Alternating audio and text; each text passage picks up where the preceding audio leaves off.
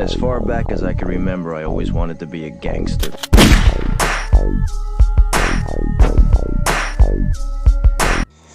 Back at you with the blind bass head here. I'm going to be showing you how to use a bench power supply to charge any battery. In this scenario, we're charging a Headway battery. This is from batteryhookups.com, the Super Beast, the 24 volt module modified into the 12 volt. It's 96 amp hours now that it's modified to 12 volt. We have an active balancer on there, keep everything nice and balanced. We have a Bluetooth battery monitoring unit, works really good.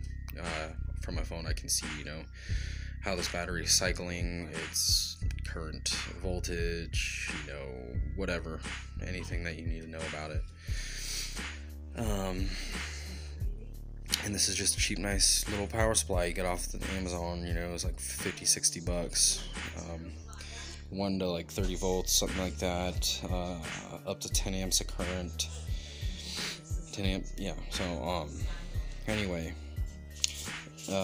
this is just a little amp rack situation I got going on. It's not pretty, it's not meant to be finished. The system is going to be expanded upon, so this is kind of just to get in there. It's something. Anyway, first step is you want to know about your battery. You're going to want to know, you really want to know what its cutoff is as far as low voltage, when is dead and you do not want to be pulling any more power from it. Okay, you want to know its nominal voltage, which is basically right in between full charge and completely discharged typically. That's pretty well where it's going to rest after it sits a while. And then you want to know its maximum charge voltage. This unit right here, the max you want to charge it at is 14.8. And I typically charge mine a little bit below. I guess not real.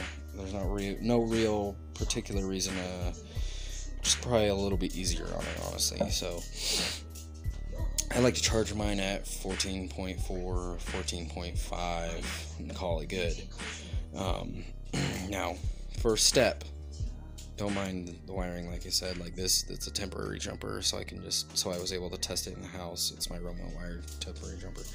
Got a lot of stuff going on here because of the car I'm putting it in. It's not easy to add an aftermarket head unit in, so that's lame. Anyway, so we have my positive side here. It's a little cluttered, but there is, see there, it separates. We have the positive side up here, and we have the negative side down here. Real simple. Now, alright, so first step, turn your unit on. Well, first step, make sure your leads aren't touching. And then turn your unit on. Right now, it is at 12.2 volts, and it's not hooked up anything, so nothing is pulling any amperage, drawing any current.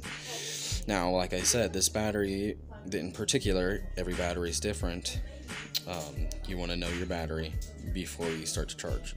Anyway, I said this battery can charge up to 14.8, and I typically charge it at 14.4. So first step, what we're going to do here, we're going to turn our voltage up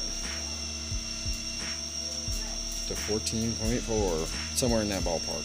14.4, 14.5. We'll go 14.5. Look, oh wow, that was nice. Some of them have a fine-tune adjustment. This one does not, and you don't really need it. You just take your time and be careful. It's gonna current-wise. I'm gonna turn it all the way down for now.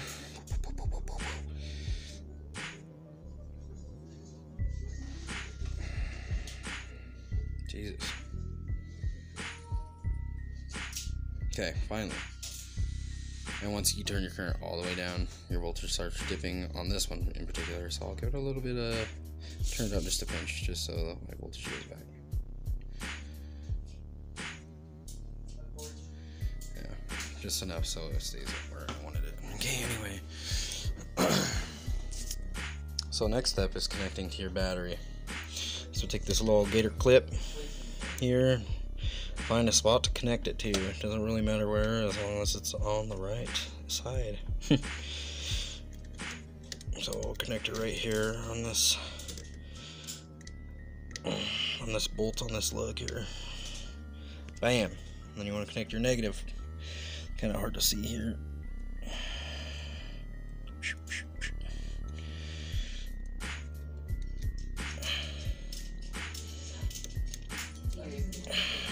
There. Okay. Alright. Now, you want to turn your amperage up to wherever you'd like it. This battery has a pretty decent C rating. So you can just go ahead and crank that amperage in it. Get it charged up. It's only 10 amps. It's not really that big of a deal.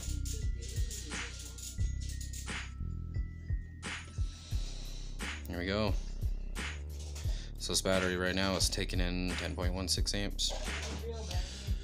So, and the cool part about this is this battery will take up amperage, okay, until the battery itself was at 13.1, which wasn't fully discharged, but I'm just, making a video here.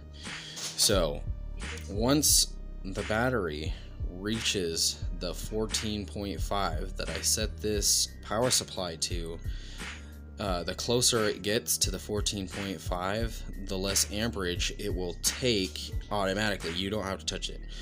The less it will take, and once it reaches that 14.5 volts, the battery itself, then it will be taking in no more amperage, and your battery is charged. It's charged to where you want it to be. And there you go. All you have to do after that point is disconnect and get to using.